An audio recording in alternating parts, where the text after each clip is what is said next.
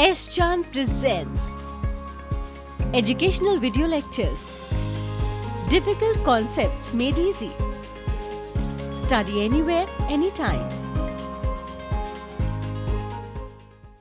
Welcome to S. Chand Academy, and I am Dr. Anmol Bhatia. We are covering the course Applied Thermodynamics, and the topic of this video is air dynamics, or you can say the compressible flows.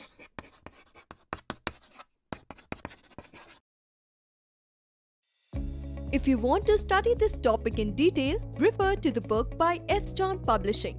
Link is provided in the description box. So we are covering compressible flows in this video, and first and foremost, let us understand the process of compressible flow, or how do we define this compressible flow.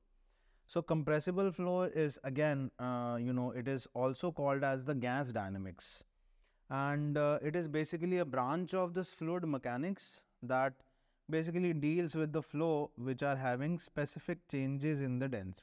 We'll be dealing with certain significant characterizations of the fluid which changes their density.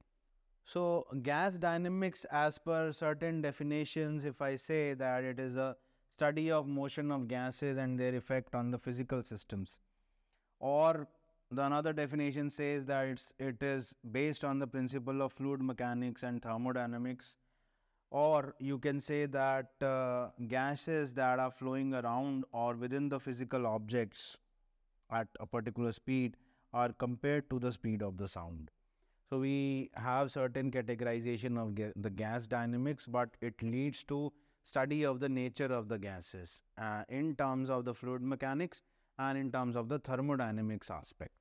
So we'll look at certain application areas, and I have segregated those application areas in terms of classical application areas and the modern application areas. So if I talk about the classical application areas, so you know that one of the application is the treatment of that perfect gas, or you can say that to provide the exact solution of inviscid flow in the one dimension, or you can say the shock expansion theory for the steady state in case of a 2D flow, or the linearized, or you can say the generalized equation formation for the closed form of 2D and 3D systems. If I talk about the modern applications, so you might have heard about the term which is CFD. So CFD can also be applicable to this particular concept is applicable with CFD, or complex geometry situations is one of the another example, or you can say that complex flow features are there in which you have certain shocks or expansion waves, or you can say when this contact is there and that discontinues. There are certain viscous effect, or you can say the turbulence modeling or high temperature effects are there, and equilibrium and non-equilibrium reactions. When we want to proceed as per that particular application, we can do that.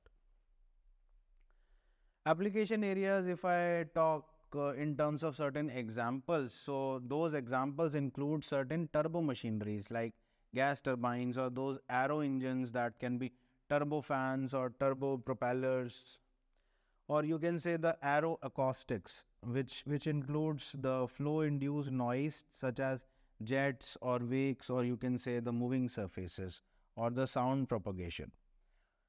Thirdly, there are certain external flows. That means the flow which we want to analyze for the aircraft, airplanes, or the space launchers, which can be rockets, or the internal flows such as nozzle flow, or you can say the inlet flow, or another case should be the free shear flows, let's say for the case of the high speed jets. Then it is also applicable in terms of combustion aspects, like if we want to look at the aspect of the internal combustion engine. That can be the valve flow, or the in-cylinder flow, or the exhaust flow pipes, or the mufflers that we want to check as per the categorization of the internal combustion engine. Additionally, if we want to look at the induced noise of the engine, like if you want to look at the aspect of the turbulence which would be there, so that can be the case because of the combustion. And if there are instabilities in combustion, that can be taken care of. So one of the application area is the Stirling engine that you can see with the help of this diagrammatic mechanism, diagrammatic explanation, in which you can see that there are cylinders and they are particularly responsible for compressing. So one case is the compression cylinder, another is the expansion cylinder. So there are two cylinders which are there, and this is the compression passage, and then a gas cooler is also there, a regenerator is there, a feed tube, and then you have the manifolds there, and it particularly heats the gas inside, and we feed in the tube from the particular chamber, and ultimately the gas expands. So this is one of the application areas of the same. There is another application area of the point of study, that is the case of Airbus A380. If we want to analyze it, then that can be possibly done through the same. Now, if we talk about the historical milestones of the same, then we have to look at the case of 1893, when D. Level, who invented the first steam turbine with the supersonic nozzles, and the usage was of the convergent divergent nozzles. For the case of convergent divergent nozzle, we have already prepared a video, and if you haven't watched that video, you can visit the playlist of S. Chand Academy channel. At this significant time, this particular significance is not fully understood, but it worked. This particular case worked. So this is one of the categorization in which the D level engine or the steam turbine worked. So this is the Dahl level engine of 1893. We stop here for a short break. After coming back from the break, we will explore more about the details. Now quality learning is easily available at your doorstep. S. Chand Academy brings detailed lectures based on AICTE curriculum as per the New Education Policy 2020. So do not forget to subscribe to the S. Chand Academy and access the wide world of knowledge conveniently sitting at your home. Stay connected and keep watching S. Chand Academy. Happy learning! Welcome back to S. Chand Academy, and we are learning the compressible flows in applied thermodynamics. The topic of this part of the video is compressibility. Now we'll be understanding compressibility in detail.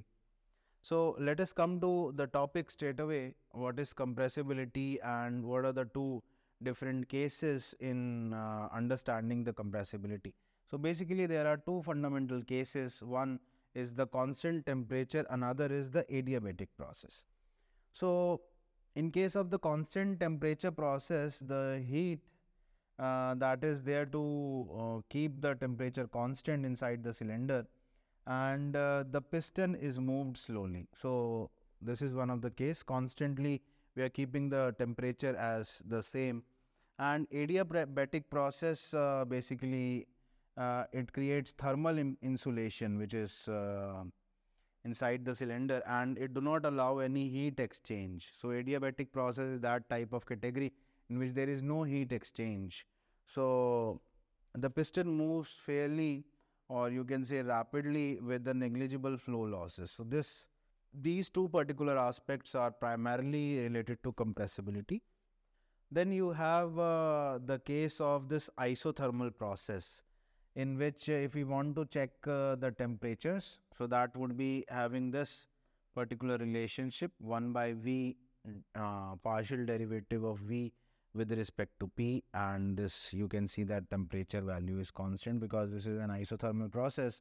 And if it is an isentropic process, then we'll calculate this temperature for this isentropic process. The same formula is there, but it is for the entropy constant values. There are certain normal conditions which we may use for the numerical aspect.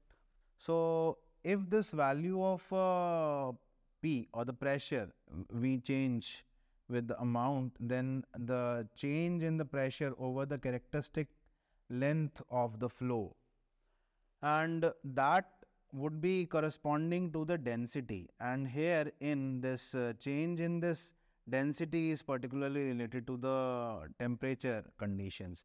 So the pressure becomes too long, or you can say the too larger value, and this, if I talk about compressible flow, then this ratio should be more than 0.05. So Bernoulli's equation is restricted to the incompressible flow, and that Bernoulli's equation is not applicable for the compressible flows. And there is one of the categorization of aerodynamic forces as well.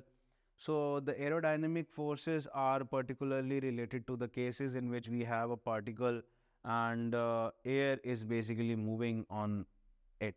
So you have three different regions. One is this region, another is d of omega, and then you have a normal. So n basically indicates the outward, which is facing unit normal vector. So outward facing unit normal vector.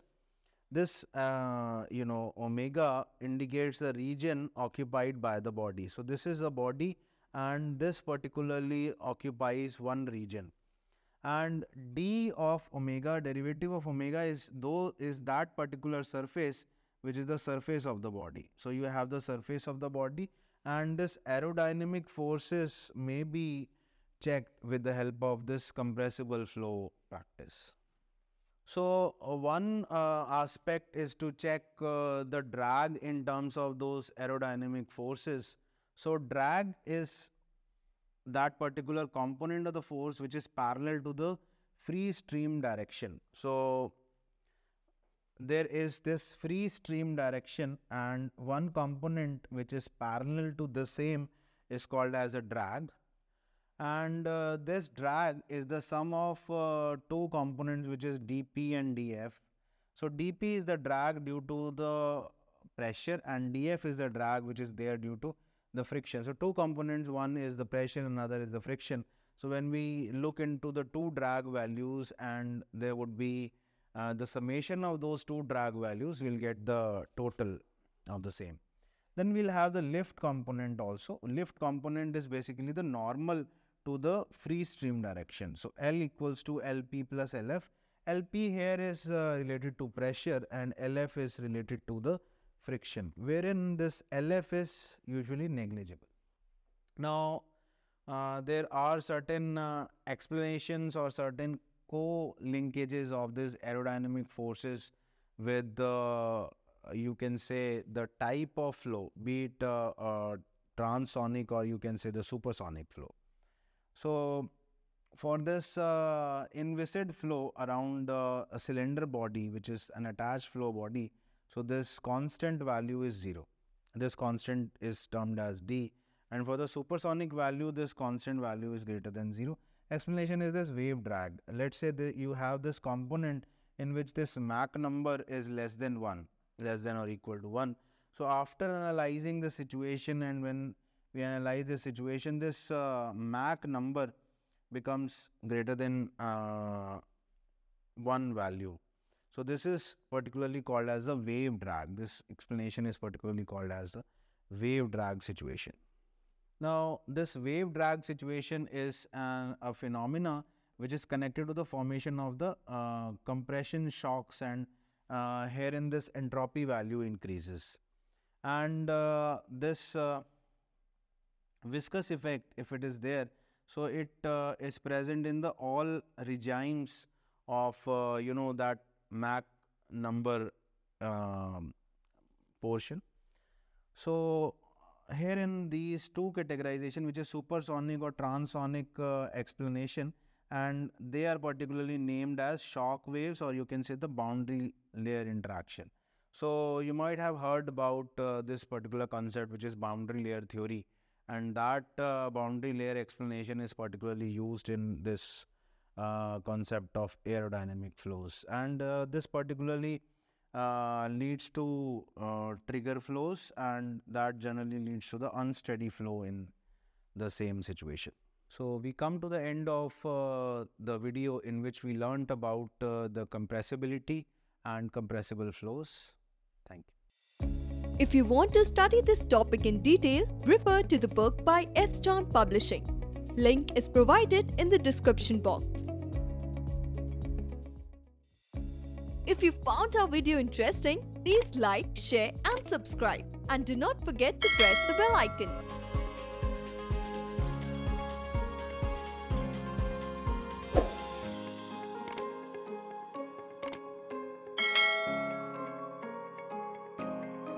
All rights reserved. This video has been prepared for educational purposes only. No part of it may be reproduced or copied without the permission of the copyright holder.